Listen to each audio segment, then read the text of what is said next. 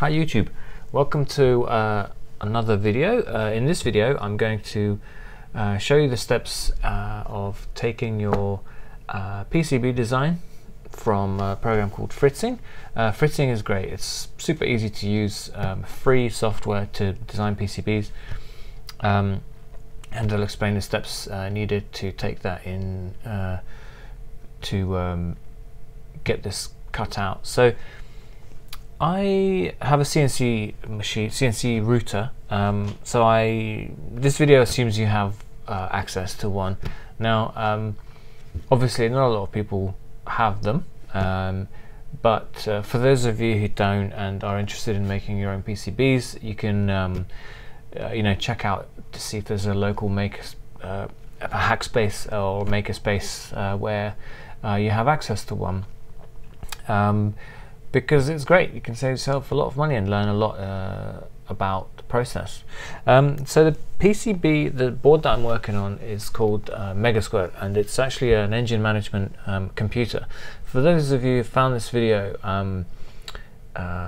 based on the Megasquirt search, who want to know more about it, then I'm going to cover the components on the Megasquirt and how I've taken the Megasquirt design, the original MS 2.2 design, and remade it in Fritzing, and and what I've changed. For those of you unfamiliar with Megasquirt, I just want to know the process for getting this cut out. Then skip on, and I'll provide the overlays for that. So yeah, hope you enjoy it. Cheers.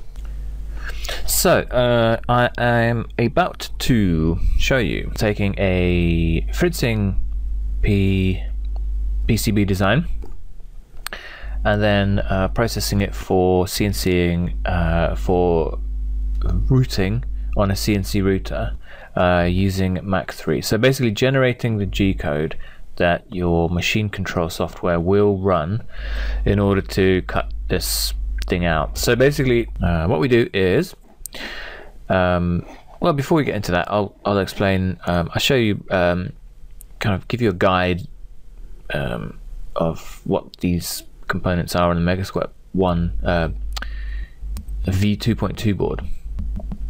So here we have the Motorola or NXP, I think they are now, the 8 megahertz microcontroller that runs the whole thing.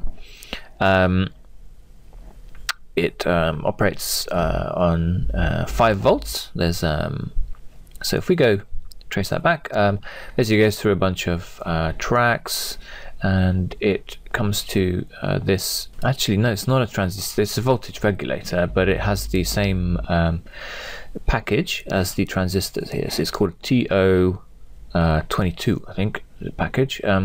It's sort of 3 legs, and the back of it is a tab which can be fastened to, well, the board in this case. So what this is, it takes in varying voltage between the whatever the car battery and the alternator put out, between the car battery will be between 12 and 15 volts or something, but these voltage regulators actually, the one that the Megasquirt spec uses is very low dropout. It's called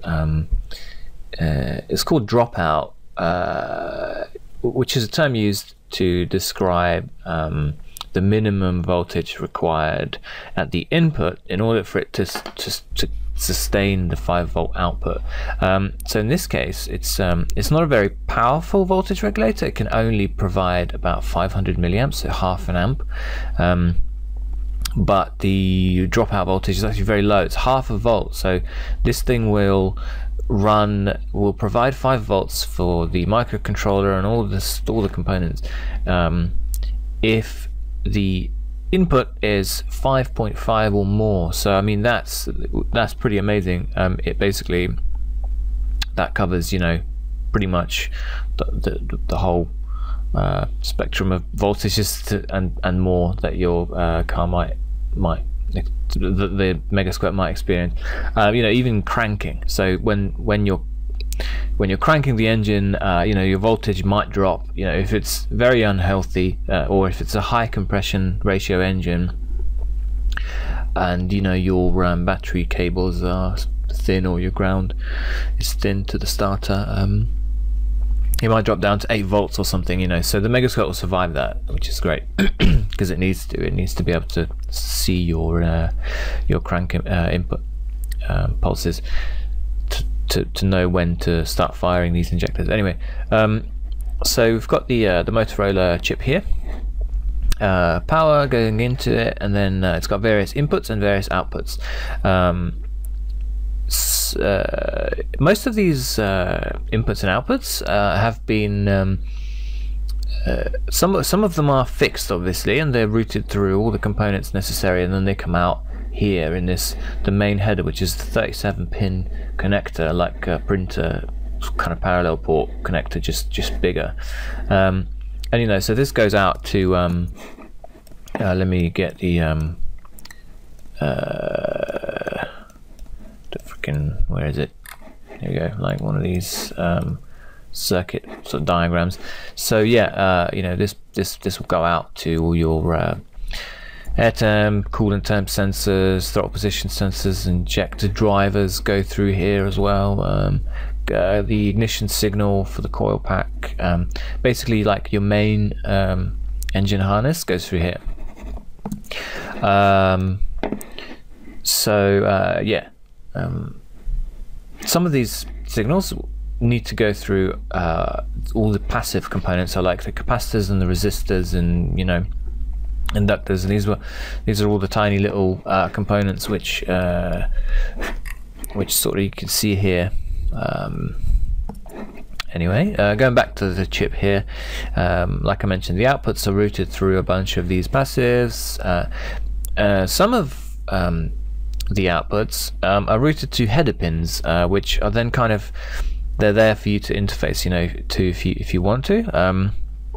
So what I've done with this board is I used the official bowling and grippo design, and I've modified it, and basically I've pulled out all these extra pins into kind of, you know, pads, solderable pads, which just will allow me to, you know, future-proof it. So in the future I can just run whatever I want to it and out of it. So whilst we're on that topic, I'll explain this part here. This part here is my extra connector that I put in, which is a lot of people put these connectors on into the case. It's cool. It's basically like a larger version of the serial connector. I'll cover that in a minute. But a lot of the time when people are using the official board, the board doesn't have you know, the provisions for these. It doesn't have the traces for this connector, so they put the connector in, and you know, they have wires going to the ignition drivers or whatever, which are then, you know, can be fixed like to the roof of the case. Where are we? I'll show you that in a minute. I had that here somewhere. Oh, close it. Oh, here we go. So like, you know, you put the ignition drivers on the case here, which is great for thermal cooling the chips down and whatever, but you know, it's not very tidy because it's, you know, it's wires flying everywhere, and especially when you have you know, a lot of current and you know, going through these chips, these wires kind of are, you know, dangling and can cause interference, and you know, if they're kind of running next to each other and aren't crossing, you know, they can cause inductive sort of interference, which is, you know, other wires picking up those signals by, you know, not intentionally. So what I've done is I've taken some of these, so I got rid of the LEDs, which is what normally goes here, which, you know, they're not really very useful at all. These LEDs here, these are 3 outputs, you know, which can be used for other things, and you know, the MS extra firmware that you load onto the chip that actually uses these as outputs, and the instructions say, you know, attach your output, your device to this side of the resistor, which is kind of the raw output from the processor, you know, and you can use that as a signal, basically. Which, so I've kind of done away with that, and I've pushed those signals into the 15 pin connector here. So what I did is I've put three general purpose sort of hex FETs. I'm going to call them hex FETs. They're basically transistors that are able to be triggered by a logic pulse from the chip. You know, so this signal that comes out of the chip, the main processor, is very low voltage and it's very low current, and obviously that needs to be the case because it's not really a priority for to amplify the signal in the chip. You know, you can, because you might want a low current, low voltage, low current signal. Anyway, so these FETs, their job is to amplify that signal and output higher voltage so they can drive relays directly. You can drive whatever. Anyway, so these outputs are configurable in the firmware on Tuner Studio or Megasquirt or whatever. And what actual hardware I'm going to use for these, I don't know yet, but I'm just putting the pads in here, so for future, whatever. I've also, what I've done is I've put the common mod of using this LED channel and this LED channel as high current coil drivers. So that's what people commonly do, according to these this diagram here. So the LED, where are we? Where's the official thing? I lost it. Oh no, here we go. So like LED 9 and LED 11 are used as ignition outputs, and so people kind of take this signal, so the signal from the processor comes in here, and route that into your transistor, and then the transistor, which is fixed somewhere to the case, then switches on. It acts like a high current, high voltage switch. Anyway, so I've put these drivers actually on the board here, with plenty of space for putting heat sinks on them, and basically all they do, so like the switching signal comes in from the processor, but both the other legs, so the sort of essentially the input and the output are doubled up for each chip, so and come out this connector. So basically the current capacity is increased. So like the input is 2 pins, so it should handle like whatever, these connectors handle 5, 10 amps, whatever, so maybe 15 amps or something would be fine to switch through here, which is cool. That covers a high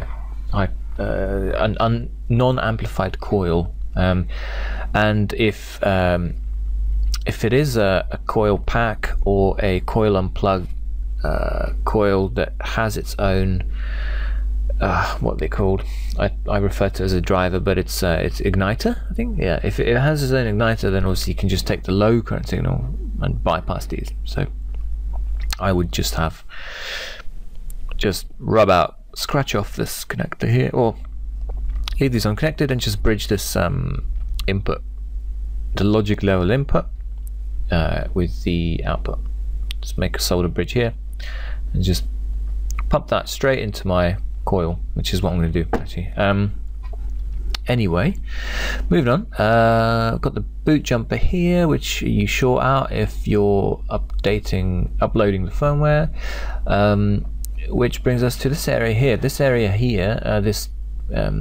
was it, dip, how many pins? 1, 2, 3, 4, 5, 6, 7, 8, 16. So 16 pin chip is a serial interface. It's called it's a Mach3 2.4 or something like that.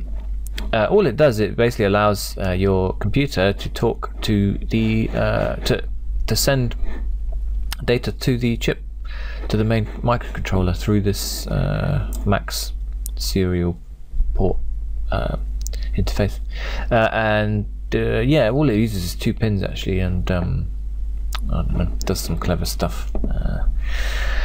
So that pretty much covers it. Oh yeah, these two here, just mention these items here, which are screwed to the case. They're actually the injector drivers. Then we've got, what other components?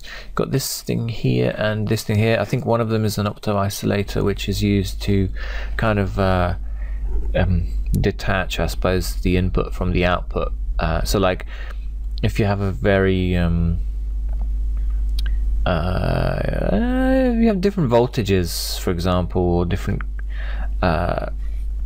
if you have sensitive components that need to be switched on and off, they need to be sort of decoupled from kind of noisy and ripply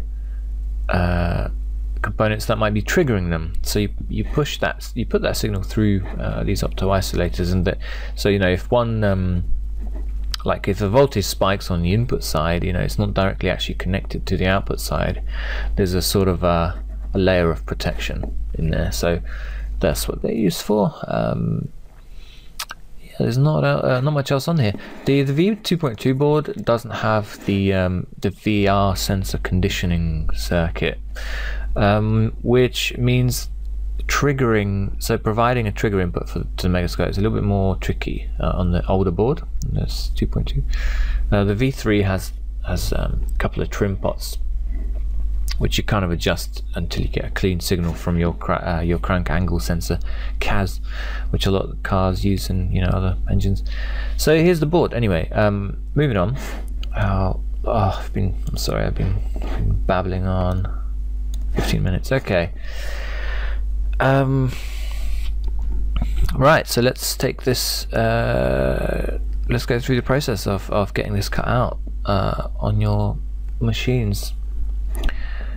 So this is a dual layer board, which means it has tracks on both sides. Dual layer boards obviously need to be cut on one side and then flipped over and cut on the other side. So they need to be like they need to be flipped and positioned in the same place both times, obviously, so the traces line up. So to aid this, what I've done is put 4 holes in the very corners of the board, and I've kind of put this little hole in the very corner, and then I moved it in and up and across the same amount on all corners, so it should actually line up. I'm just, you know, if it doesn't line up exactly, it's not going to be the end of the world, but you know, some of these traces may what happens is, you know, if it doesn't line up, the actual pad gets cut too close to the hole, and it's no longer a full circle of copper. But anyway, you know, you can fix that with some creative soldering, so I'm not too worried about that at the moment. It's just a trial run. Well, not a trial, it's like a prototype, and I'm going to use it if it comes out well, but otherwise, you know, the board's not that expensive, so you can do it again. Anyway, yeah, so let's output this. So Fritzing can output various formats, PDF, SVG, and Gerber. Now, the Gerber format is the most useful, I think, and that's what I've used in the past, so I'm going to do that. And what happens is, I've already output one lot here, so I'm just going to create a new folder, Gerber output 2, and just select a folder, and then Fritzing just goes nuts and creates a bunch of files in there. It creates the copper layers for both sides. It creates the code for drilling the holes. It creates the you know, the like the graphics layer as well, solder mask, yeah, all that good stuff. So now that that's been output, what the software I use for creating the G code is called FlatCam, and it's free software and it's great.